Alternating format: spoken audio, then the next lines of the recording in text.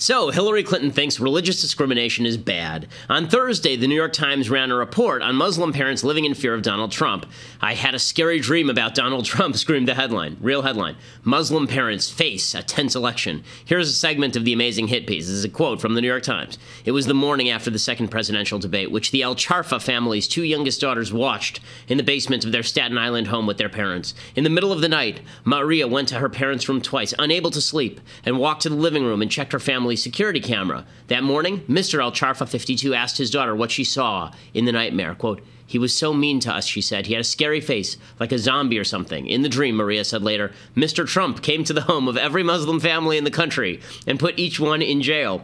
'Don't worry,' he told his daughter, comforting her. 'He's just talk.' He tried to sound convincing, but her nightmare unsettled him." This is really, truly, like before Halloween in the New York Times. The piece linked violence against Muslims to Trump, of course. 2015 featured 260 hate crimes, according to the FBI, against Muslims.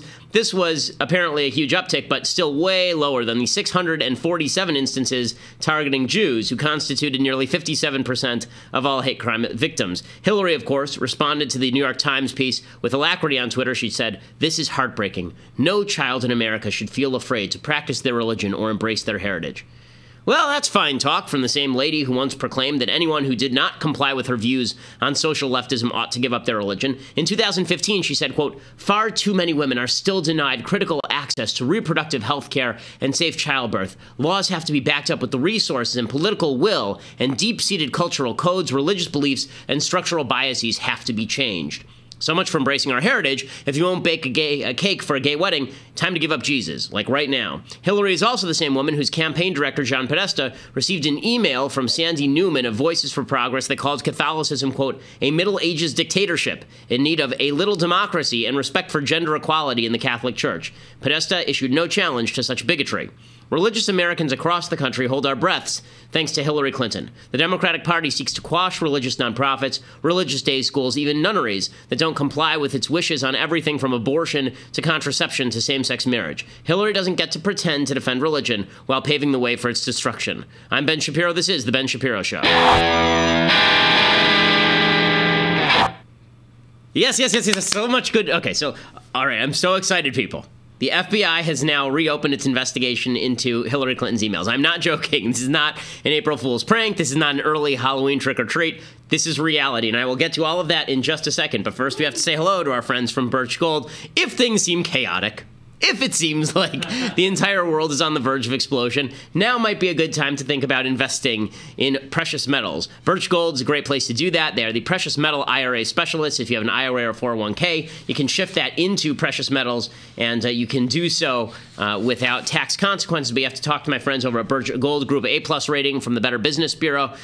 Part of your portfolio should be in precious metals. Part of mine is, not the whole thing, but make sure you ask all your questions and go to birchgold.com/Ben. Use birchgold.com/Ben to get a no obligation, no cost kit, 16-page kit explaining how to invest in precious metals and what all of that means. Okay, so big show today. We're going to have on Dana Perino in just about 20 minutes here. We'll talk with her about her new book. Let me tell you about Jasper, which is going to hit the New York Times bestseller list, I have no doubt. And we'll also be deconstructing the culture a little bit later. And there's so much to talk about, just generally, But the big news of the day is that the FBI has now dropped a bombshell. Bombshell doesn't really describe it properly. A nuclear warhead onto the Clinton campaign. This is amazing.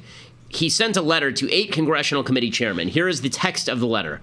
"Dear Mr. Chairman, in previous congressional testimony, I referred to the fact that the FBI had completed its investigation of former Secretary Clinton's personal email server. Due to recent developments, I am writing to supplement my previous testimony. In connection with an unrelated case, the FBI has learned of the existence of emails that appear to be pertinent to the investigation. I am writing to inform you that the investigative team briefed me on this yesterday, and I agreed the FBI should take appropriate investigative steps designed to allow investigators to review these emails to determine whether they contain classified information, as well as to assess their importance to our investigation. Although the FBI cannot yet assess whether or not this material may be significant, and I cannot predict how long it will take us to complete this additional work, I believe it is important to update your committees about our efforts in light of my previous testimony." So Comey doesn't want to be caught out as a perjurer, saying there was no evidence that she knew that the private server was exposed to hack, or there was no evidence that she did it with extreme carelessness. He doesn't want to be caught in a perjury trap. And he also doesn't want to be caught in this particular trap where a bunch of classified emails are revealed that Hillary Clinton knew about and knew were exposed to foreign hack and put on her private server anyway. And then he gets in all sorts of trouble because here's sort of the timeline, right? A few months ago, he kills the investigation. He says that Hillary should not be indicted by the Department of Justice.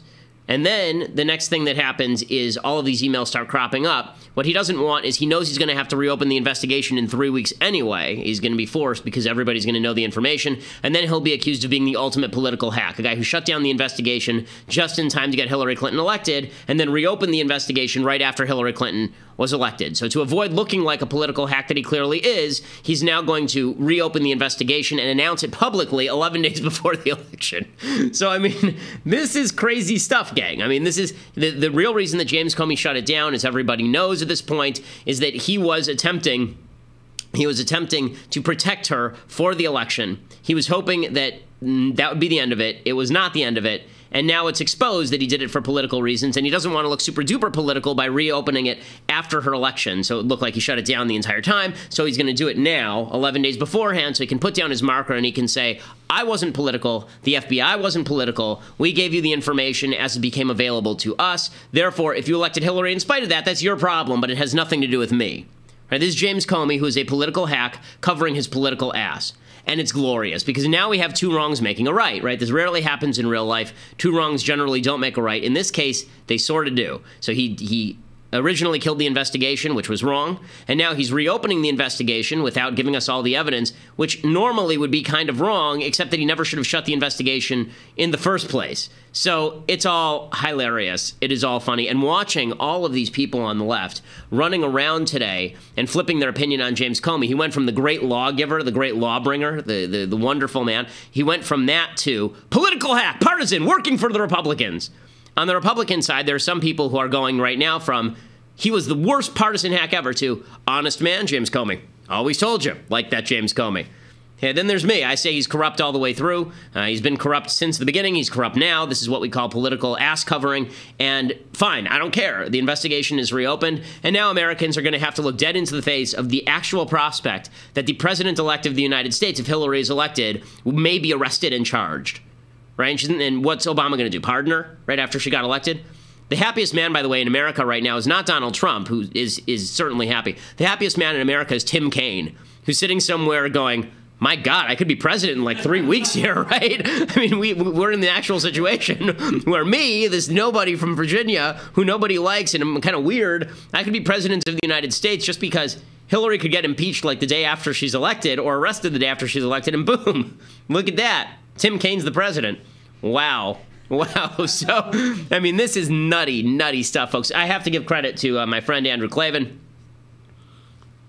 Drew is wrong about a lot of things, but he is correct on this. He's been saying for months that the other shoe is going to drop, right? He's been saying on his show for a long time there'd be one more twist in the campaign. I assume this is the twist in the campaign. If you think this is fun, though, wait till Monday, because I promise you the Democrats have been keeping a bunch of dynamite stored up about Donald Trump in their basement, and they were just going to hold it, because what's the purpose? And now that this is broken, they're going to have to dump every piece of oppo on Donald Trump you've ever not wanted to hear about. So the Donald Trump horse sex tape will come out Monday morning, courtesy of the DNC. I mean, that's where this is going. Every piece of garbage about these two candidates will come out, and I am over the moon about all of it because, come on, I mean, if you can't enjoy the circus, then why pay for the ticket? So, wow, this is, I mean, this is just wild stuff. So, Paul Ryan has already released a statement.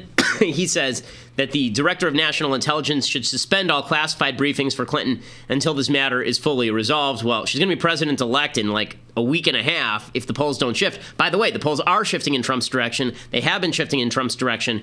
In the Real Clear Politics poll average, she was up like 7 points 2 weeks ago. That poll average is now down to 4.4 points. In a lot of the swing states, it's still very close. He still has a long haul to make. But my God, I mean, if he can't capitalize off, my opponent is going to go to jail, right? If he's, or could go to jail, and the FBI just said it. I mean, this is, honest to God, I haven't had time to tweet it yet, but I'm going to, okay? This is Hans Gruber turning to Theo in Die Hard and saying, Theo, you ask for miracles, I give you the FBI. I mean, that's where we are at this point. Okay, so the Bob Goodlatte, who's the chairman of the House Judiciary Committee, he's released a statement about the Comey reinvestigation. Quote, The FBI's decision to reopen its investigation into Secretary Clinton reinforces what the House Judiciary Committee has been saying for months. The more we learn about Secretary Clinton's use of a private email server, the clearer it becomes that she and her associates committed wrongdoing and jeopardized national security. Now that the FBI has reopened the matter, it must conduct the investigation with impartiality and thoroughness. The American people deserve no less, and no one should be above the law. Again, this is what happens when you go political. If you're James Comey, this is what happens when you sell your soul. If you sell your soul, it turns out that the devil's going to be there to collect, and the devil is there to collect for James Comey, who now is being condemned by both sides of the aisle as a partisan hack, a guy who had basically a spotless reputation just about 8 months ago, has now been tarred and feathered as well he should be, and I find the entire thing absolutely hilarious. What's hilarious about it, too, is that the media was prepping their approach. Their approach was going to be, they were doing the same thing in their way that Comey is doing now. The media's approach here was going to be, Hillary's going to win anyway. Now's the time when we criticize her about her corruption.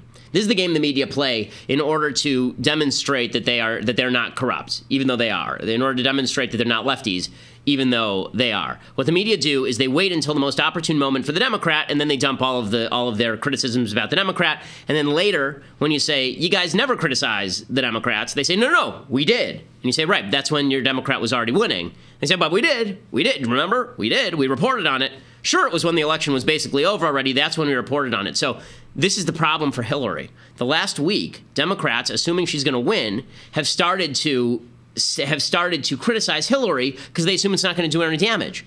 And it plays right into the narrative that she's corrupt. And then Comey hits them with the bomb, and boom, Hillary's re-indicted, right? Or she's re-under investigation. It's amazing stuff. So here's Chris Matthews last night, right? Criticizing Hillary Clinton under the safe assumption she was going to be elected.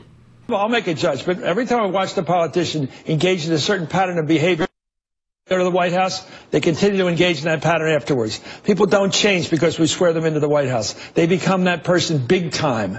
And the Clintons were raising money like this, hand over hand back and hand over fist back in 1996 using, we call it Motel 6. They were hoarding them in, pulling them in by trainloads of contributors and then letting them sit in the Lincoln bedroom for a while, then charge them by the hour.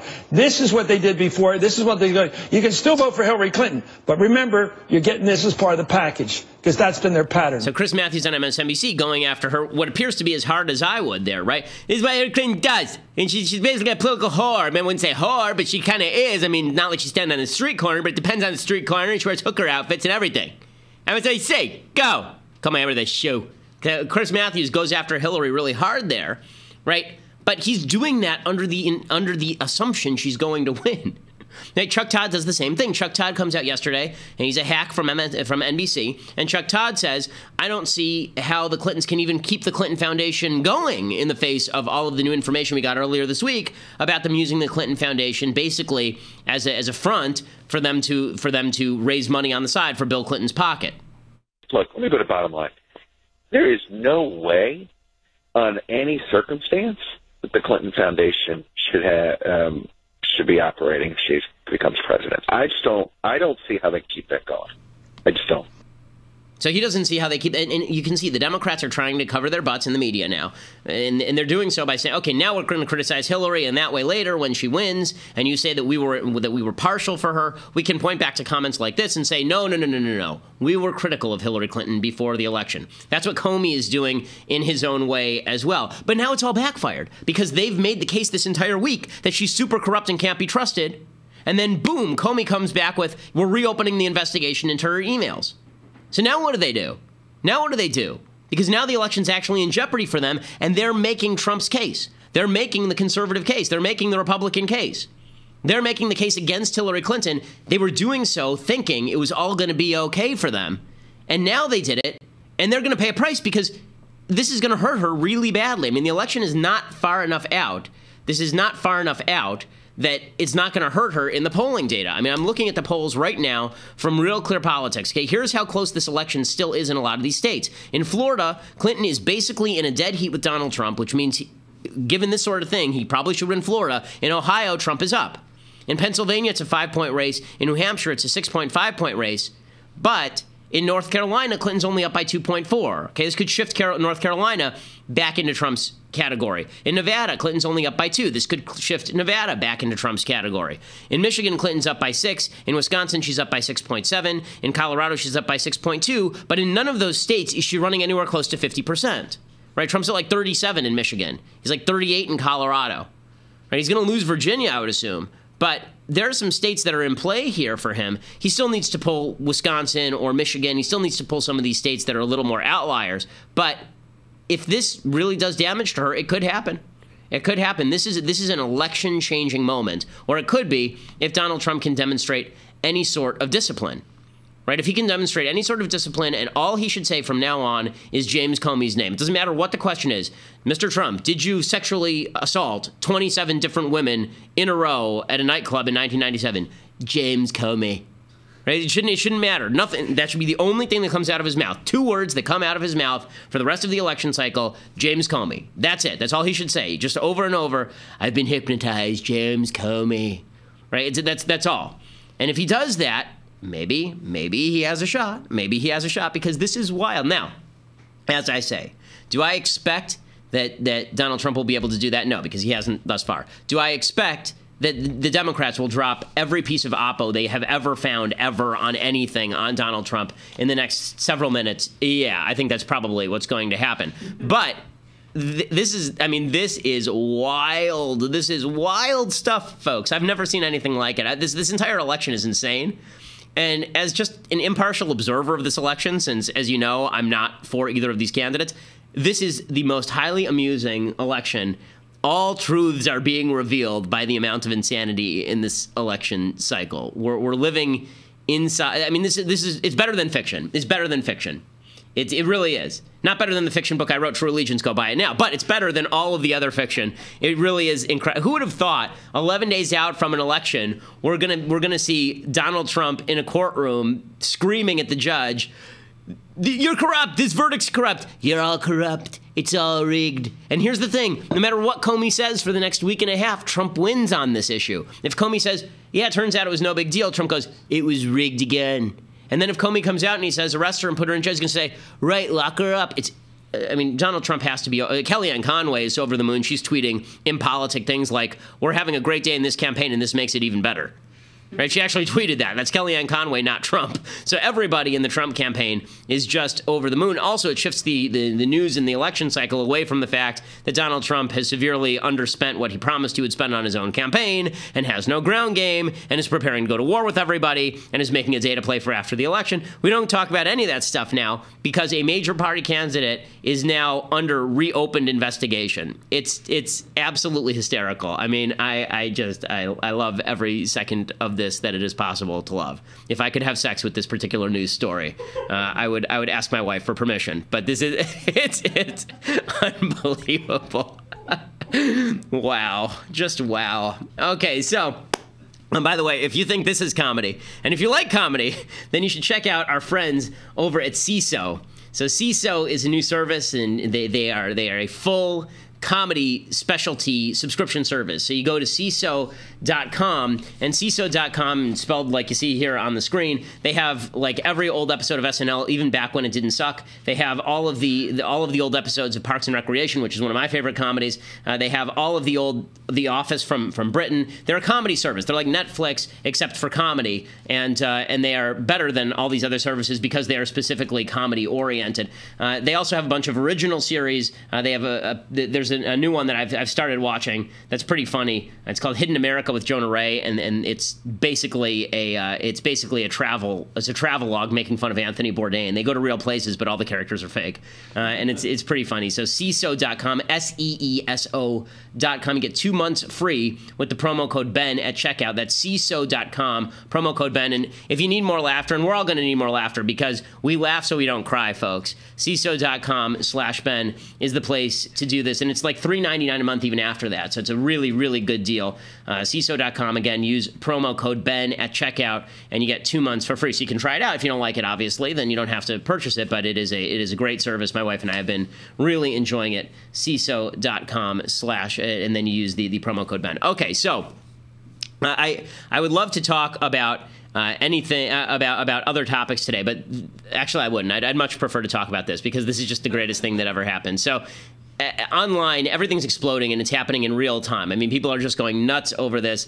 Hillary Clinton has deplaned. She waved happily and got into an SUV, or she promptly fell down in the back seat unconscious. When they woke her up, she just started crying hysterically and shouting Huma Abedin's name. Comey is hidden. He hasn't said anything at all. Donald Trump, by the way, announced this at one of his rallies, and the supporters started chanting, "Lock her up." Of course. Pretty spectacular stuff. And the nice thing is that Trump, this is something Trump should be able to do. For the next 11 days, Trump should be able to just say Hillary is corrupt over and over again because this is the one thing that he's good at, right? So here is Donald Trump yesterday, before this came out, saying, and this is good Trump, right? This is Donald Trump doing the right thing, saying Hillary lives the high life at your expense. The elites in government, like Hillary Clinton, believe they're entitled to do whatever they want. Hillary Clinton has never earned an honest dollar. Well, I think that's really, hey, let's put it this way. What she's done to our country is a disgrace, and she should be ashamed of herself. She lives the high life at your expense, making money off the rigged system, and it is a rigged system. Are you starting to agree with me about the rigged system? This is an election between the small handful of people who benefit from the corrupt system and the great majority of American citizens who are the victims of that same corruption. Those who benefit from the corruption will say and do anything to keep it the way it is. They don't want change. Okay, so Trump's whole rigged argument reads a lot better when the FBI is opening and reopening investigations into Hillary for political reasons. It is. Even Trump's jokes that the media are going nuts about right now, they play better because of this news about Comey reopening the investigation. So, for example, Trump joked yesterday that everything is so corrupt they should just cancel the election and make him president. As part of our plan to bring back American jobs, we will lower taxes on our businesses from 35% down to 15%. We'll go from the highest to among the lowest. Hillary Clinton wants to raise taxes on small businesses up to 45%. What a difference. What a difference this is. And just thinking to myself right now, we should just cancel the election and just give it to Trump, right? What are we even having it for? What are we having it for? Her policies are so bad. Boy, do we have a big difference. Okay, so he drops that and people go nuts. Oh, he's saying we should cancel the election. But one of the points that he's been making is the entire system is rigged, and now you have the FBI playing footsie with Hillary Clinton back and forth, prepping for the election. It makes all of the conspiracy nuts sound not so nutty anymore when this sort of game is being played with the federal investigative power. It's truly incredible stuff. I mean, a lot of the Trump craziness doesn't sound so crazy when this is happening. By the way, in terms of the movement for Trump, there are a lot of people who are jumping back on the Trump train. Just in time, Mike Pence is making the case that everybody should come home to Donald Trump, that somehow, it's time, the time has come, you have to come back. And it's working, what Pence is saying. I mean, the truth of the matter is there's only two names on that ballot that have a chance to be president of the United States of America. And while I'll always respect the right of any man or woman to cast their vote in the manner that they seem best, I got to say to you from my heart, I truly do believe a vote for any candidate other than Donald Trump is a vote for a weaker America at home and abroad. A vote for any candidate other than Donald Trump is a vote for an America that continues to walk away from our highest ideals of life and liberty and our Constitution. And a vote for any candidate other than Donald Trump, bottom line, is a vote to make Hillary Clinton the 45th president of the United States. Pushing that, and it's working. Nikki Haley has now jumped on the bandwagon. She says she'll vote for Trump. Jason Chaffetz says that he's going to vote for Trump in Utah. So, things are coming together for Trump. Is it too little too late? Well, not if James Comey has his way. That story's unbelievable. Well, joining us on the line right now is one of the best commentators in American politics. Dana Perino, of course, you've seen Dana Perino on Fox, and you see her on The Five all the time. And Dana, do we have Dana on the phone? Dana, I'm here. Hey, Dana, how are you? I'm great. How are you? I think we're in the mutual admiration society because I think you're amazing. Well, I appreciate that. Thank you so much. Dana has a brand new book out. It's called Let Me Tell You About Jasper, and it's all about her. If you've ever spent any time on Twitter, her dog is like the biggest thing on Twitter. And this book is destined for the bestseller list because it really is a feel-good book in a not-so-feel-good time. But Dana, obviously, before I want to ask you some questions about the book, but before we get to that, I have to ask what your take is. Yeah, please. And let me tell you, if you don't get to the book, it's fine with me because we've got a lot of news to cover. Okay, okay. Since you've given me the excuse, I promise I will ask a couple questions about the book. But I do want to start by asking you. I need to start by asking you about this Comey announcement that they're basically reopening the investigation into Hillary Clinton's emails. To me, a couple of things are happening. One, the investigation never should have been closed. Two, this is Comey covering his butt because he knew he was going to have to reopen it. Didn't want to wait until after the election to do it because then it would look like he had shut it down for his friend Hillary. Why do you think that, though? Well, why do you think he knew he would have to reopen it? Because I think that he actually has seen emails that suggest that he's going to have to reopen it. So Pete Williams of NBC News apparently just reported that it wasn't emails that they found, but a device. Oh, wow. Which might have email on it. Now, I don't know if that's true, but Pete Williams is a pretty solid reporter and he works at the Justice Department. Actually covered the Justice Department since even before I worked there in 2001. So there might be an actual device. Mm-hmm. There might be even more emails. It's not her device apparently, but maybe somebody from the campaigns. Right, so one of the reasons that people are all over this is because of the timing. Obviously, we wouldn't be talking about this so much if we weren't 11 days prior to the election. So Paul Krugman of the New York Times is going nuts. He says this means Comey's a political hack. And people on the right are saying, well, now, back when he got rid of the investigation, he was a political... In July, the Republicans called him a political hack. Right, exactly. So now everything has flipped. My feeling is that what's weird about the piece of the letter that Comey sent, is that he basically said, we don't even know what we have yet, but I'm just announcing it now. And that's why I think what's happening is that he's concerned that it's going to come out later that there actually is indictable material on this thing, and he doesn't want to be accused. He doesn't want the FBI to be accused as an institution of having hidden material and hidden information prior to the election to help Hillary Clinton. That's probably right. And the other thing, I think he was facing a little bit of a mutiny from his upper ranks. Yeah, exactly. With several FBI agents saying that they were very unhappy that Comey made that decision. And you're a lawyer, so you would know. And I worked at the Justice Department, so maybe I would know. But it was so unprecedented to me that Comey came out in July and gives this whole long list of all the things Hillary Clinton has done wrong. And you almost felt like he was leading up to say, and that is why we are going to charge her with X or Y. Right, exactly. Instead, he said, but despite all that, no one could ever get a case prosecuted against her, so we don't recommend an indictment. But it is not for the FBI director to decide whether there's indictment or not. That's for the Justice Department to decide. Right. That's why it was so bizarre when he said he was going to recommend or not recommend. I think they're trying to protect the Justice Department. Yeah, exactly. He was falling on the sword for Loretta Lynch, who, by the way, declared today that she actually declared the fifth. She pled the fifth with regard to these Iran ransom payments. So the whole Obama administration is not appearing in a very good light right now, which of course is... How can you plead the fifth when you're the cabinet secretary? It's insane. I mean, she's pleading, and not only a cabinet secretary, she's the Attorney General of the United States pleading the fifth. She's the chief law enforcement officer in the country. Pleading the fifth to what? Like, what's the crime? Right, exactly. What are you worried about? That's weird. I mean, is it possible? I don't know what congressional testimony she'd given on the Iran ransom payments. It really does fly in the face of government transparency. If government officials are not accountable to the public and can actually plead the fifth when asked questions about basic governance, that is a problem. Yeah, I mean, it's a disaster area. Okay, so what does this mean for the election? We're talking to Dana Perino. Her new book is Let Me Tell You About Jasper, How My Best Friend Became America's Dog, which we'll get to in a minute. But I have to ask you, Dana, we're 11 days from the election. Donald Trump has been gaining in the Real Clear Politics poll average. He's within shouting distance, if not spitting distance, in this election. Most of the swing states, he's still down, although several of them are narrow, like places like Florida and Ohio. Do you think that this is enough to shift the election to basically dead heat again running up to the election? Well, maybe it could get to like within 2 points, right? So she's up about 5 to 6 points in the average. Just 3 points in the Fox poll. I'd point out 10 points in the NBC Wall Street Journal poll. So I think 5 to 6 points is probably correct, and I would have said that as of noon today.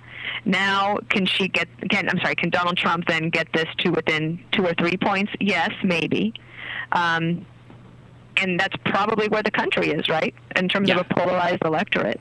I wanted to take you on a trip down memory lane real quick, because an October surprise like this, a question might arise of, when has an October surprise ever changed the outcome of an election?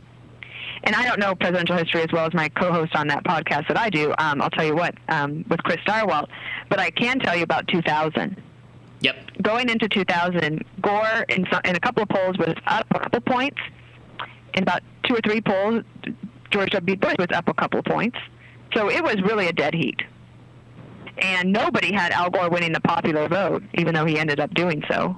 And it goes into it goes to the Electoral College, and obviously we have the recount. It takes 36 days. But what was it that maybe held George W. Bush back from winning outright on that first night?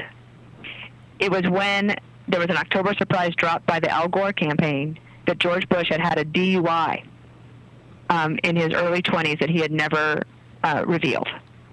Right, exactly. And so it is said, and Karl Rove wrote about it in his book, Courage and Consequence, that about 2 to 3% of evangelicals decided to stay home, and that made all the difference. Yep. I mean, so this could make a big, which brings me to another question, which is, I have to assume at this point that Hillary has to have some sort of stock of Donald Trump Oppo research that she's going to dump on Monday, because time runs short. Maybe she thought she could live this out, but... You might not be able to wait till Monday. Yeah, exactly. 5 minutes from now. Something like this. Yeah, you have to muddy the waters. Remember, actually, this happened not too long ago, where Hillary Clinton, their team put out something about one of the women attacking Trump, and then he put out something right after that, like an hour later. Oh, it was WikiLeaks. Yep. It was WikiLeaks. That happened an hour later. So, yes, I imagine that they probably held something back in the event that they needed to see if they could, muddy the waters a bit. Her poll numbers have. Donald Trump has never led her in a national poll, but she has been able to widen the gap with him once in August and again in October. But each time he's been able to close that gap, and just the way that politics works, this is like good timing for Donald Trump, obviously. Yeah, it's certainly great timing for Trump. Although I have to say, it gives you a good reason not to support early voting. Oh, well, this is a perfect reason. I mean, there are people on the right who have been saying this for years, that early voting is a disservice to the voters, because obviously new information drops in the last days of a campaign, and this is it. Yeah. And I expect that when Hillary Clinton drops the as I said earlier, the sex tape of Donald Trump with a horse in 3 hours, that'll probably impact the voting as well. So it's every bad piece of information about both these candidates will be hanging on the clothesline momentarily. So all that said, the other thing that is going to. Oh, I'm sorry. Oh no, go ahead. I was going to say there's another thing that this does for Republicans, and forget about Trump. So Trump's obviously going to take this to the bank, but what it does for down ballot Republicans is allows them to not have to talk about Trump for the last weekend before the election. That's a great point. It's a great point, especially because so many people like Nikki Haley are jumping on board, as I mentioned just before you came on. And you're exactly right. Now they get to talk about Hillary instead of about Trump. It's a great point. So it could help them really a lot in these Senate races. So Dana, one of the things that people have been talking about and they're worried about is, let's say that Donald Trump is not able to pull this out at the last minute, and let's say that he loses, because the polls say right now he's going to. How does the Republican Party come back together after this? Is it possible that they come back together after this if Trump is unable to benefit from this new news and he goes on to lose anyway, or is this just going to be a constant firefight for the next couple of years? I'm reluctant to predict. I don't know. I feel like all the gloves have been off for this year. You've been the target of it. Yeah. So have I. People that you've been friends with for years, or that you at least thought you were ideologically aligned with, maybe you're no longer speaking to them. I have a couple of friends like that. I'm like, wow, how did this happen? And I do understand the school of thought that says Hillary Clinton is the great uniter of the Republican Party. But if that were true, then she would be the one that's down in the polls by 5 to 6 points, not Trump. Yeah, I think that's right. So post-election.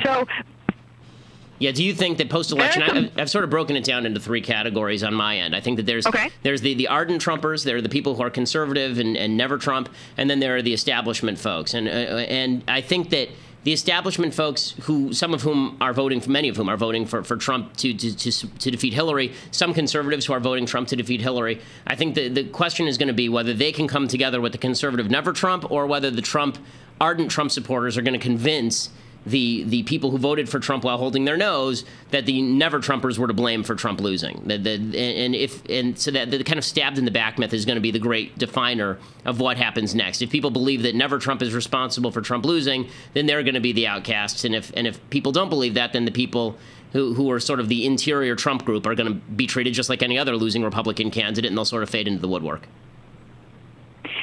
That, I think, yes. I think I agree with all that.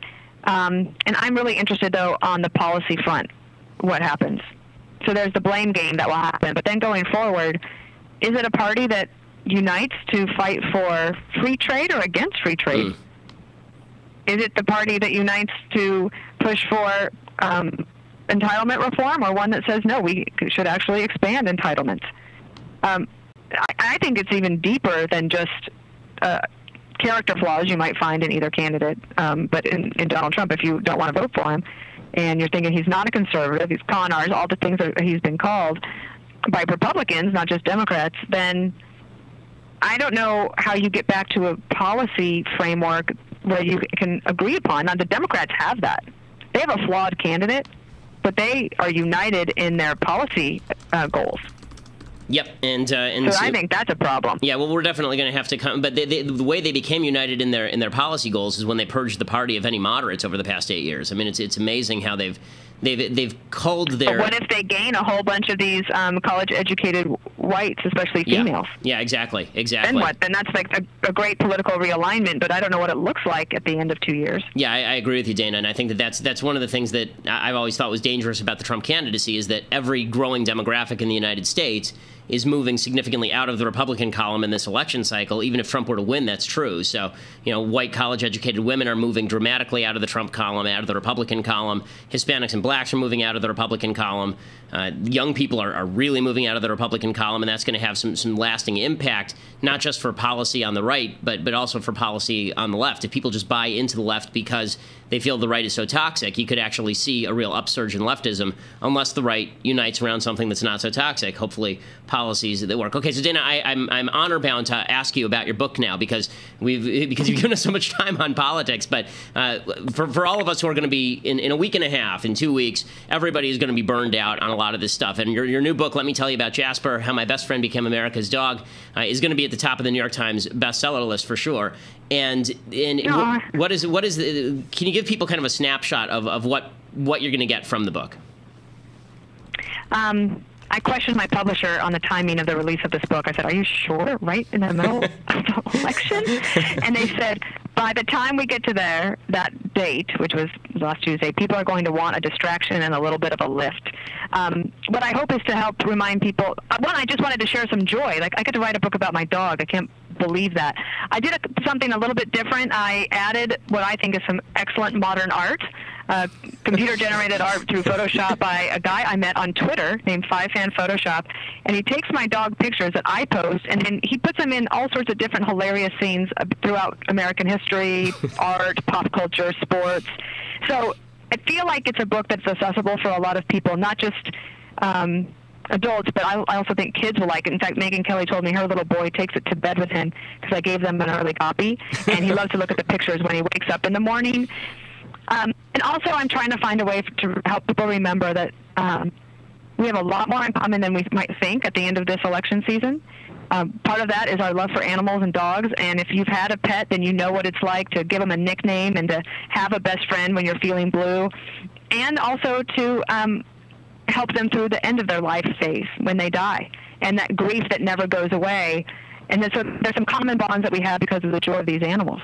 Well, the book is Let Me Tell You About Jasper: How My Best Friend Became America's Dog. Guest is Dana Perino. So, Dana, I have to ask you one more question on this. I'm not a dog owner. I've never been a dog owner. And I've had many people trying to convince me to get a dog for years and years and years. And I have a couple of small kids, one 2.5 and one just under 6 months. And I figured that if anyone can make the case for owning a dog, you could probably do it best. So let's hear the pitch. I have a saying that every kid needs a dog and every dog needs a kid. it not only teaches you responsibility, but it softens your heart. And I do think that you become a better human being and a better adult if you grow up with having a dog. I think your kids are a little too young right now, so you're not going to have to run out tonight and find a dog. But I would say when the kids are around 7 and 6, besides they're going to be lobbying you for one anyway, that's around the time I would get one, because they will be better human beings because of it. Okay, well, that's actually a solid pitch. Okay, so good news, I get to wait 5 years before I have to worry about it. But that's, but when the time comes, then I will definitely I'll definitely be listening to that advice. The book is Let Me Tell You About Jasper: How My Best Friend Became America's Dog, the great Dana Perino. Thanks so much for joining the show. I'm sure you're going to have a busy day, and based on... It'll be a busy day, but what I'm looking forward to is at the end of this election, the first novel I'm going to read is your new one. Oh, I appreciate it. That's very kind of you. So mine is much more depressing than your book. Your book is uplifting. Mine is all death and depression and horror. So all right, it'll be my chaser. Exactly. I really appreciate it. Dana Perino. Thanks so much for joining us. Really appreciate it. Bye, Ben. Bye. All right. So folks, again, the breaking news today, in case you've been living under a rock, is that Hillary Clinton, the investigation has been reopened by the FBI, because what the hell can happen next in this election cycle? I don't know. Do you? I'm willing to take guesses. I have no clue. I've given up on predicting this thing. My predictions in general have been very accurate thus far. If I have to give a prediction, I don't want to be Debbie Downer today, so I'm not going to tell you that I think that Donald Trump will find a way to screw this up. But you know, I mean, just based on previous history, I have a feeling that the media will find some excuse to pick on something that Donald Trump does, and then flip the script and make it all about Donald Trump. If he's disciplined, this should help him. Is he too far behind, too late in the campaign? My guess is probably yes. But it's just the worst of all possible things is going to happen in this election. I'm not sure what that is yet, but it will happen. That's my main prediction. So we have to say goodbye to the folks on Facebook. You were really lucky today. You got 45 minutes on Facebook, gang. So Facebook and YouTube. But if you want to subscribe and watch the rest, we have much more coming here on The Ben Shapiro Show, believe it or not, to the laments of my producers. And go to dailywire.com, become a subscriber, $8 a month, and you can get the novel that Dana Perino just mentioned, True Allegiance, which is coming out in print November 1st. But you can get a signed copy right now if you go to dailywire.com and get an annual subscription. And we thank you, of course, for being a part of the largest conservative podcast in America.